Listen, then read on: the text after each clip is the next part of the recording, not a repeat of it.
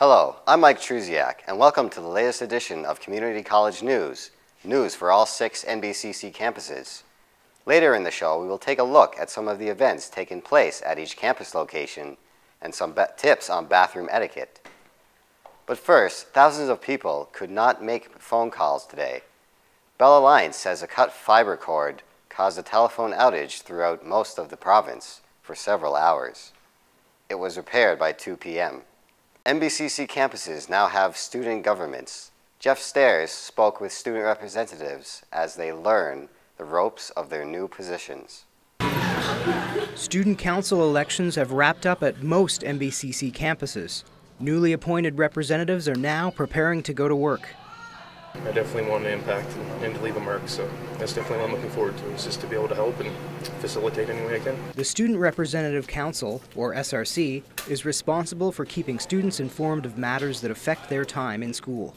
But the council also serves a greater purpose. The SRC's goals are defined in its constitution.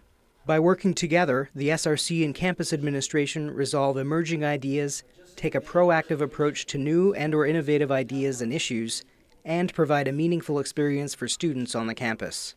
Woodstock SRC President Stephanie Booker agrees that being involved with the council offers students more than just an introduction to campus politics. I think if you're more comfortable and you're more relaxed and you've got a fallback of somebody to, talk to and have a little bit of enjoyment while you're helps with your learning. Although some schools are still trying to fill empty positions, Student Council will soon be in session. Most schools are holding their first meetings next week. In Woodstock, Jeff Stairs, Community College News. Tradespeople studying in New Brunswick are optimistic about their work futures despite government data showing limited prospects. Michael McDonald spoke to some of these people. The Government of Canada reports that work prospects for tradespeople are limited in New Brunswick, but that hasn't dampened the spirits of students at NBCC. 5 years from now, I hope to be running my own business. At 5 years, I hope to be running the business for at least a year and a half already. According to the Construction Sector Council and the Atlantic Provinces Economic Council, New Brunswick's construction industry is headed for a downturn. One instructor says it's not as bad as it sounds. People say there's no work. I can honestly say in 38 years that I could have worked 7 days a week, even right today. Grant has seen many changes throughout his long career. He says students have to be willing to adapt.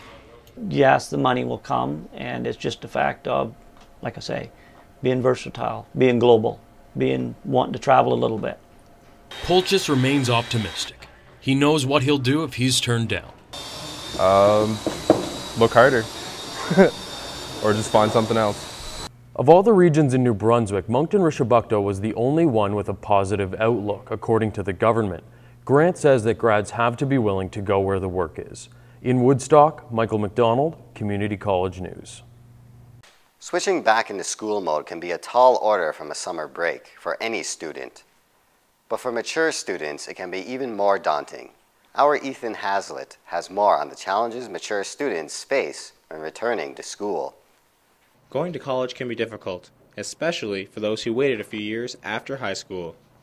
I remembered why I didn't go to university after I got out of school. Now I'm back seeing if I can learn anything. Vale came back to school after being in the workforce for several years. The transition is a big adjustment for her. Just being in a routine and whatnot, not used to being, in the routine and doing the classroom thing. And teachers like Donna Snow respect those who come back. Instructors view the extra life experience as a bonus in the classroom. I think mature students are wonderful in the classroom. They bring an element of expertise because they've been out in the workplace. They know what it's like out there. They know what employers are expecting. And they take their studies seriously, like they understand the value of the dollar. Diane Lawson works with mature students every day. She says a few easy things can be done in preparation. Find out things like, do they need to have specific materials to work with? Do they need to have textbooks? Do they need to buy them in advance? Some basic things like that that they need to find out to prepare themselves. Mature students come to NBCC for an education they hope will lead to a career. Anyone looking for help readjusting to the school life can talk to their local guidance counselor. In Woodstock, Ethan Haslett, Community College News. Halloween is just a month away, but NBCC Miramichi held a pumpkin fling last Saturday. Engineers and geoscientists of New Brunswick demonstrated their inventions to the Miramichi campus and town by launching some into the Miramichi River. Thanks to James Blanchard for sending the video. Last week, students at St. John campus had the opportunity to learn how to scuba dive. April Phillips went to the event at the Aquatic Center and sent us her photos. Students at the Moncton campus participated in NBCC Does the Dome last week. SRC members shot a few pics of the Survivor-style event. One of the things college students truly hate is having to roll out of bed at the crack of dawn to get to classes. But more often than not, the only relief from their zombified state is a cup of coffee. NBCC journalism student Kyle DuPont reports on this caffeine craze. Most students stick to a regular routine, breakfast with a coffee or two. Throughout the day, they rely on more than just those early morning drinks to keep them going. At least 5 or 6 cups. Anywhere between 2 to 3 pods. I drink about 2 to 3 coffees a day. Every morning, many students congregate at local coffee shops where baristas like Brandy McGuire serve dozens of students each day. I do see a lot of young people. I know there are more mature students at the college and they come over. They will come in several times a day. I would say 2 to 3 times. I suggest a medium roast because that has the most caffeine. Studies show that people should drink no more than 4 8-ounce cups of coffee a day, which is the equivalent of 500 milligrams of caffeine. But overindulgence can have a negative impact on our lifestyles. Coffee in moderation is really not bad for a person. These are becoming part of our society and our drinks that are on a daily basis, and that's where the danger can come in. Cummings also says it's the additives that we put in our coffee that can cause health concerns. If you're putting cream and sugar in it, if you're a diabetic or you have cholesterol problems, that then can be an issue. So there's other things that you can add to your coffee or drink it black. Coffee is the most valuable exported product next to petroleum. Canada alone imports over $780 million worth of coffee each year. In Woodstock, Kyle DuPont, Community College News. Next time you grab a pocket full of change to buy food from a vending machine, you may want to consider this. Most of the foods are high in sugar and trans fat, but some vending companies are offering healthier foods.